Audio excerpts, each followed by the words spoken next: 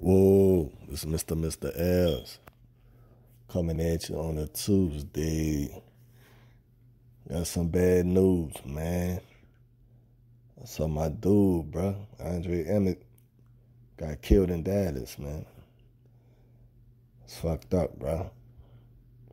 He's my favorite player for Ice Cube's Big 3 League. The way he played was like everything was hazy. Like he moved so smooth and slow with it, and he could score on anybody. So I'm gonna just take this time out to give this man a tribute. He didn't have to die like that.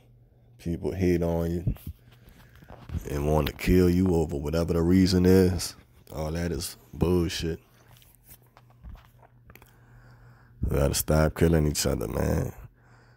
Stop hating on each other. There's enough money in this world for everybody. Enough pussy in this world for everybody. Even if it might not seem like it, it is. So he was with Three's company, and I remember they made it to the finals last season. I didn't watch Big 3 this year. When I watched him last year, he was my favorite player. Like I said, he had a good game offense, but he didn't play too much defense. To keep it a buck, he played very little defense. But on offense, at least last season, he was a machine. He score at will on anybody.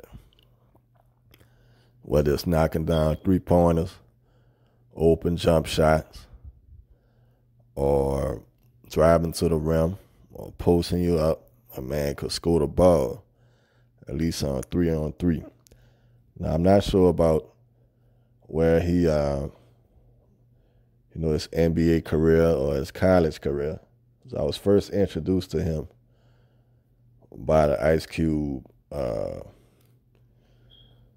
Big 3 in the inaugural season of 2017.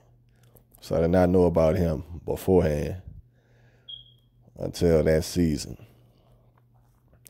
So that's when I first found out who he was. I saw him play. I liked his game. He's my favorite player in the whole Big 3. And the Big 3 is full of ranging from well-known to not-so-known athletes and former professional basketball players, typically from out the NBA. And Emmett was my favorite one. It's sad, it's fucked up. He got killed out in Dallas, man.